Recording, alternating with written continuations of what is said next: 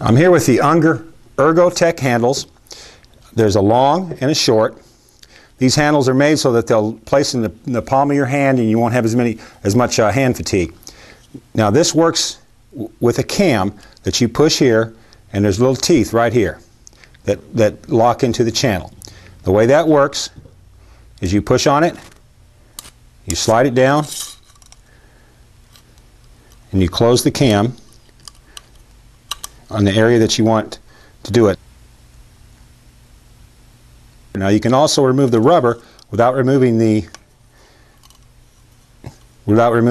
whole thing, just by squeezing on it a little bit and moving it. I'm here with Unger's Golden Pro Fast Lock. You'll notice that they have the teeth like on the other one, but they also have a thumb release right here.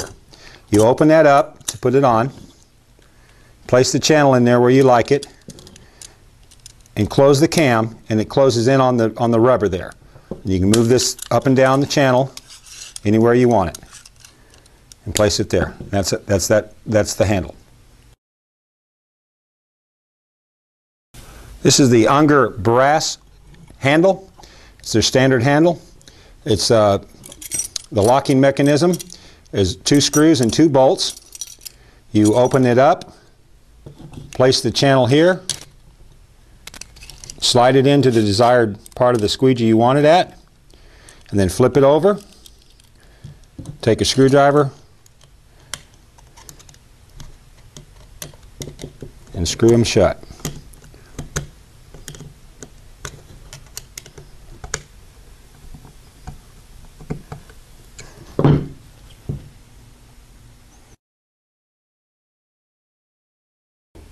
This is Unger's swivel lock handle.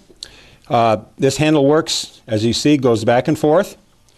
That's how you tighten it with this right here. You tighten it there, untighten it here.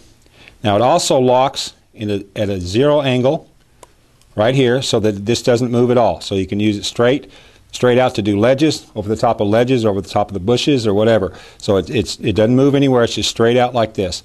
And you can use it sideways on an area if you need to use it sideways.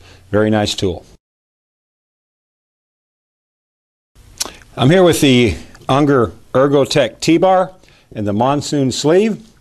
The way this works is this is the handle. The handle is shaped so that it'll fit in the palm of your hand and reduce on hand fatigue. There's wells here that hold water. When you're scrubbing, it'll hold extra water and release it as you need it. This simply goes inside the sleeve by placing it in here and pushing it down. There's a little tab here that you pull out and pull over the top of that, and then close this up, and then take this tab and place it over like that. Now you're ready to go with your scrubber sleeve. This is the Unger Vice Versa. It's generally used for pole work, and you can see the squeegee is faced one direction and the scrubber is the other direction. It works very simply. You place it on the end of the pole like this. You scrub the window one side, and then you flip it over and squeegee with the other. Very, very quick tool, especially for pole work.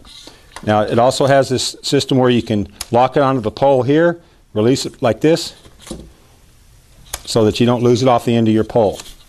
Now, the way this comes apart is there's a little screw here, comes out, and this whole thing will come out like this. Now there's 3 pieces to this. Put it together, you line up the little wings right there, hold it, place it in here, push it down, and tighten this screw. And it's ready to go. This is the Unger locking cone on all their poles. What you do is you place the squeegee here and you push it until it clicks on it like this. Then to release it, you push on this button and pull it apart. That way you won't lose the squeegee if you're poling and you pull down on the window. It's not going to come off the pole. If you need to take the cone off, you press 2 buttons, the 2 sides here, and pull on it and it'll come right off. To replace it, push it back on and turn it and it'll click right back in place.